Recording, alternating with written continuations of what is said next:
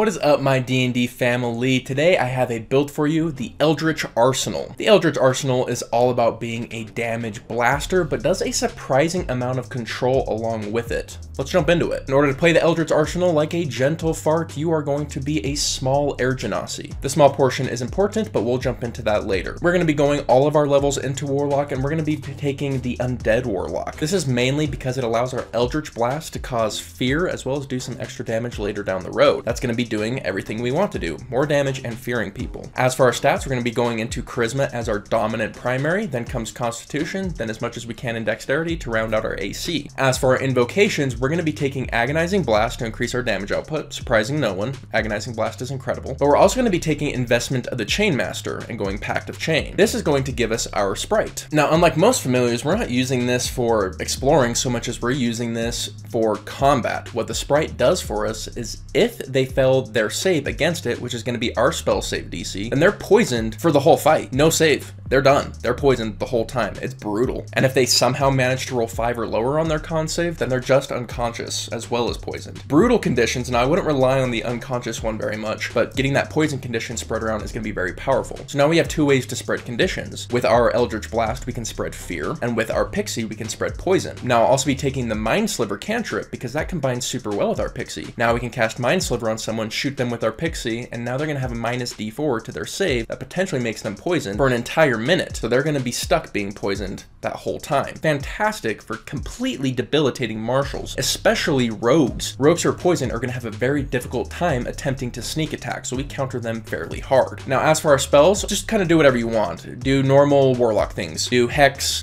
summon Shadow Spawn, summon Undead if you want to have someone who can shoot along with you in your Pixie, so you have a big ranged backline. But where we really commit to a spell type is once we get Summon Aberration. What we're going to do is we're going to summon a Beholderkin. Because we're small, we can jump on the back of that Beholderkin and fly around. So now we are a flying Eldritch blasting with our Pixie, so we have 3 people in our unit who are all doing this ranged attacks. It's going to do great damage, and it's going to debilitate our enemies as well. Air Genasi is perfect for this because not only are we small, we also have Featherfall. So when you inevitably fall out of the sky, you have your reaction to give yourself Featherfall to keep yourself alive. So it's actually really important that we went Air Genasi. And speaking of Air Genasi, Levitate is fantastic with our playstyle.